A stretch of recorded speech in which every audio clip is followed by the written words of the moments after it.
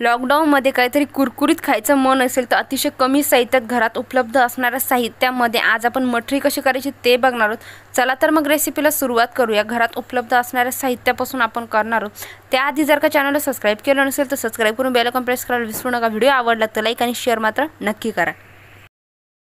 तर इथे 1 वाटी पाणी घेतलेलं आहे। गॅसची फ्लेम इथे कमी ठेवायची आहे। मेजरमेंट नीट व्यवस्थित लक्षात ठेवा। इथे 1 वाटी पाणी घेतलेलं आहे। पाणी थोडंसं कोमट झालं की त्यामध्ये आता आपल्याला टाकायचं आहे ओवा, थोडेसे तीळ, चवीनुसार तिखट, चिमूटभर हळद आणि आता यामध्ये आपल्याला गरम मसाला टाकायचा आहे। याची लिंक जी आहे ती डिस्क्रिप्शन बॉक्समध्ये मी दिलेली आहे। तुम्हाला हवा असेल नको असेल तर तुम्ही याला स्किप सुद्धा करू शकता। यामध्ये टाकणार आहे चवीनुसार मीठ आणि आता थोडंसं चिमूटभर हिंग। तर पाण्याला उकळी येत आहे आणि इथे मी ज्या वाटीने पाणी मोजून घेतलं होतं त्याच वाटीने मी तांदूळाचं पीठ मोजून घेतलेलं आहे। 1 वाटी इथे तांदूळाचं पीठ घेतलेलं आहे, पण आपल्याला हवं तितकंच आपण थोडं त्यात ॲड करणार आहोत। पाण्याला उकळी आल्यानंतरच आपल्याला तांदूळाचं पीठ जे ते त्यात ॲड करायचं आहे। अगदी थोडं पीठ आपल्याला यात ॲड करायचं आहे। पीठ आपलं जास्त घट्टसर होणार नाही याची काळजी घ्यायची आहे।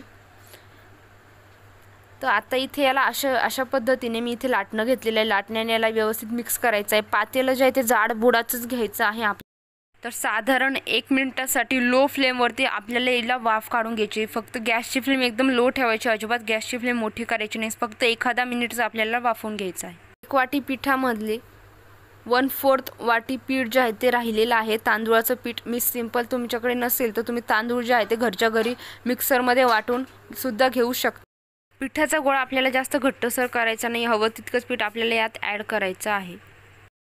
आता मी याला एका ताटात काढून घेतलेलं आहे आणि हे थोडंसं थंड झालं, थोडंसं कोमट असतानाच आपल्याला याला मळून घ्यायचं आहे। याला अजिबात पाण्याची तेलाची काहीच गरज पडत नाही। थोडंसं थंड झालं, कोमट असलं की त्याला अशा पद्धतीने व्हिडिओमध्ये बघता त्याच पद्धतीने याला इथे व्यवस्थित मळून घ्यायचं आहे। आपल्या पिठाला साधारण 1 मिनिटापर्यंत वाफ आपल्याला आणायची आहे, जास्त वेळ ठेवायचं नाही। तर आता इथे याला व्यवस्थित मिक्स करून घेतलेलं आहे। तर आता मठरी कशी करायची ते बघूया। तर पीठ इथे व्यवस्थित मळून झालेलं आहे। तर सगळ्यात आधी काय करायचं, पिठाचा एकदम छोटासा गोळा आपल्याला घ्यायचा, एकदम छोटासा गोळा। हाताला तेल वगैरे लावायची गरज नाही। अशा पद्धतीने व्हिडिओमध्ये बघत आहात तशा पद्धतीने हातावरती घोळून त्याला आपल्या हातावरती दाबवून घ्यायचं आहे। अशा पद्धतीने तुम्हाला इथे याला दाबून घ्यायचं आहे।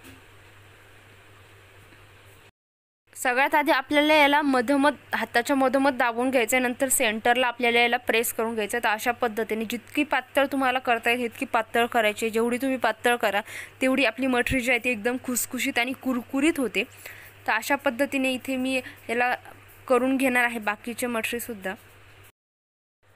तर कढईमध्ये तेल जे आहे ते तापत ठेवलेलं आहे। तेल जास्त गरम नाही करायचे आपल्याला। आता तेल तापलेलं आहे, गॅसची फ्लेम कमी केलेली आहे। कमी फ्लेमवरतीच आपल्याला याला तळून घ्यायचं आहे।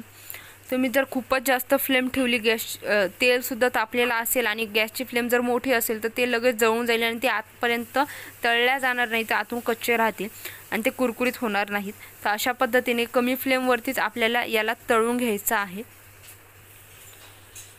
तांबूस कलर येईपर्यंतच आपल्याला याला तळून घ्यायचं आहे। तर याला तांबूस कलर आलेला आहे आणि आता मी याला काढून घेणार आहे अतिशय सोप्या पद्धतीने। आणि याला तेल सुद्धा जास्त लागत नाही, कमी तेलामध्ये होतात, एकदम कुरकुरीत आणि घरातल्या साहित्यापासून होतात। तर अशाच पद्धतीने बाकीच्या सुद्धा मठरी मी इथे करून घेतलेल्या आहेत। तुम्ही बघू शकता एकदम मस्त टेक्स्चर त्याला आलेलं आहे। खूप चवदार होतात अतिशय सोप्या पद्धतीने। तांदूळाचं पीठ तुम्ही घरात मिक्सरमध्ये सुद्धा तांदूळ वाटून तयार करू शकता। तर तुम्ही बघू शकता इथे मी तुम्हाला मोडून दाखवणार आहे एक। हे बघा किती कुरकुरीत आणि खुसखुशीत झालेली आहे। जर व्हिडिओ आवडला तर लाईक आणि शेअर करायला मात्र विसरू नका आणि चॅनलला जर का सबस्क्राइब केलं नसेल तर सबस्क्राइब करून बेल आयकॉन नक्की प्रेस करा। थँक्यू।